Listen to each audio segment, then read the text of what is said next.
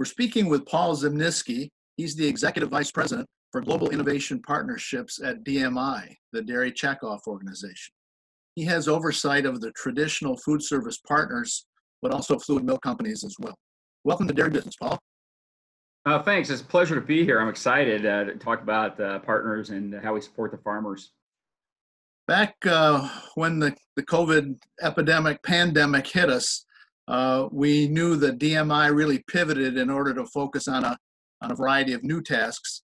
Kind of what role have you worked with your checkoff partners in that since then? Yeah, I mean, our normal goals with our partners are obviously drive sales, build trust with the partners, and just, background, we partner with McDonald's, Taco Bell, Pizza Hut, and Domino's. And, we realized right away that, you had disruptions in the food system from the need to, normally you had 37 million people in the hunger system up to an anticipated need in the mid 50 million people. So how could we ensure they're getting nutrition through the hunger channel, like Feeding America and the local food banks? Number two, we also looked at schools and the disruption that was occurring in the school environment where, again, 30 million kids get breakfast and lunch combined on either assistance or subsidized or free through the school system. And how do we ensure that milk and dairy are flowing to the kids to keep them nutrition? And then we also just we formed teams, we called them emergency action teams, to look at hunger, schools, and then two other areas were food service and retail.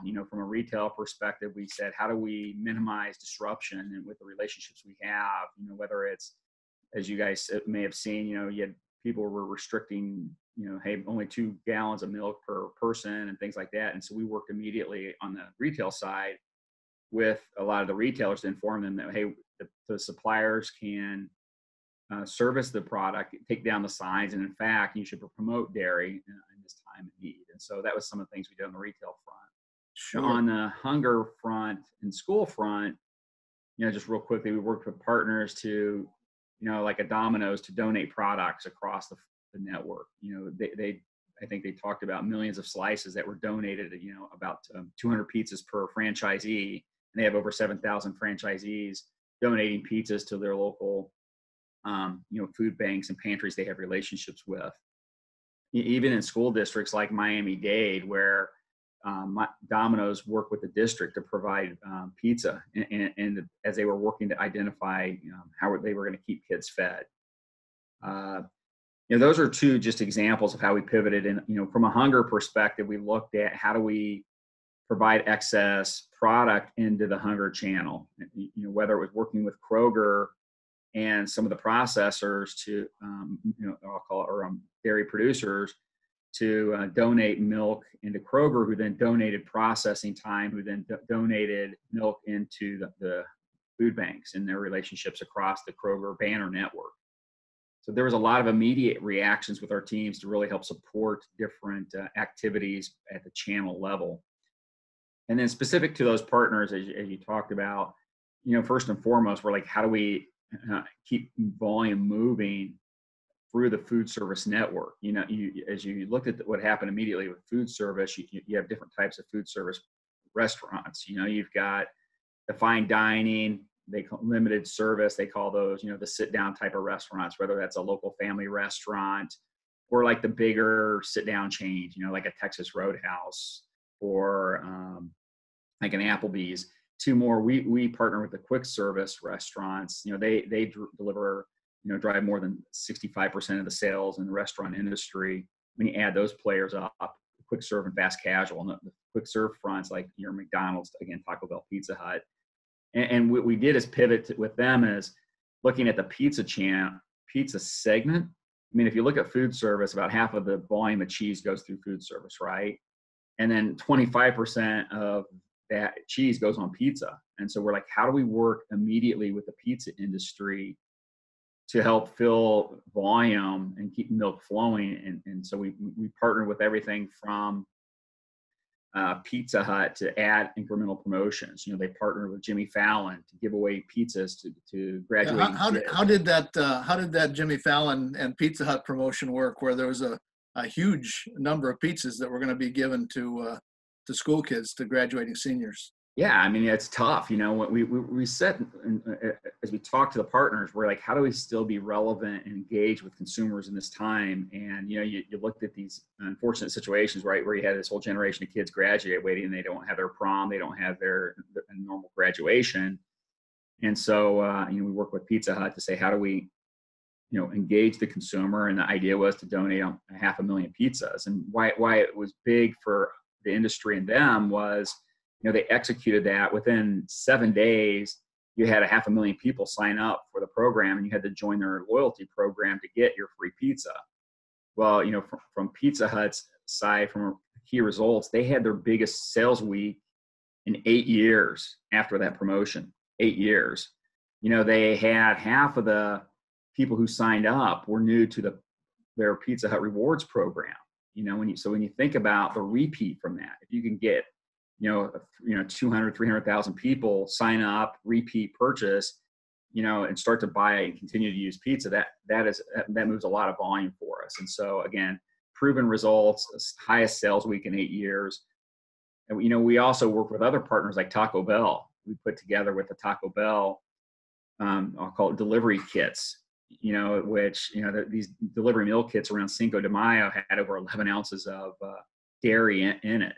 And so, normally people go into Taco Bell, they're either dining in or they're going through the drive-through. We help them pivot to delivery focus and put those meal kits together. And again, moving a lot of dairy. Normal taco is about 0.25 ounces. We've helped with innovation to deliver much more than that. And then, meal kits, when you're at 11, that's like 10 times the amount of normal dairy that they're getting when the consumers are going through the drive-through. So because it help them feed a family or friends under Corona. Sure. Speaking of Taco Bell, we've seen happily a couple of new menu items featuring cheese, and we understand that DMI, you've got one of your crew in their kitchens helping develop some of these products. Yeah, when you look at dairy, we view our role as like an ideation incubator to create new growth platforms on behalf of the farmer. You've got great suppliers out there, you've got great brands out there, great quality. What we try to do is find new ways to grow dairy. And so Taco Bell is a perfect example. We've been working with, we have on-site product scientists at Taco Bell that help come up with new product concepts that fit within their operational system. And about 4 years ago, we came up with some strong dairy beverage concepts, but Taco Bell also doesn't have refrigeration space.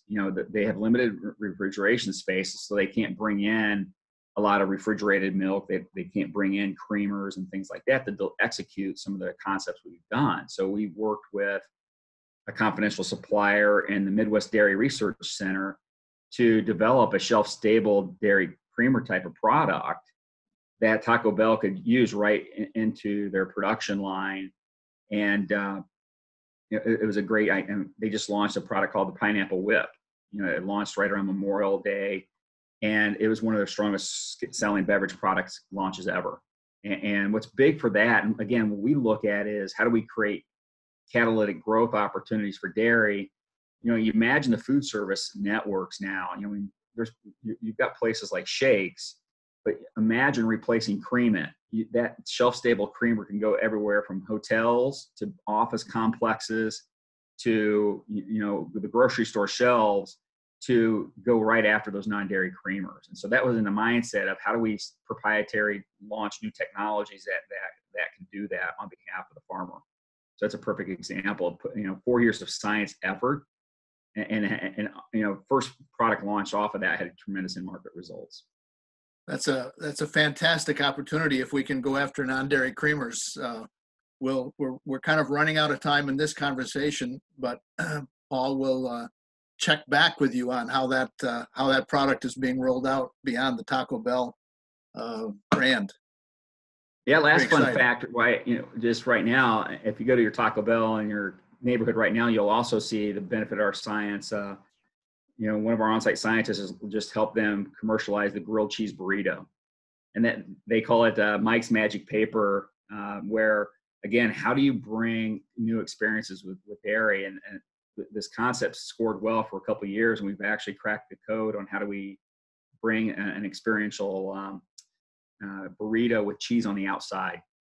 And so again, think about all the cool things you can do, putting cheese on the outside of different products in their operation system. So I would encourage everybody to go to Taco Bell, and you'll see another example of how we get consumers to experience dairy in new ways. Well, that sounds very exciting, and we appreciate you taking a few minutes to bring us up to date. We've been talking today with Paul Ziemnisky of DMI. I'm your host, Joel Hastings for DairyBusiness.com.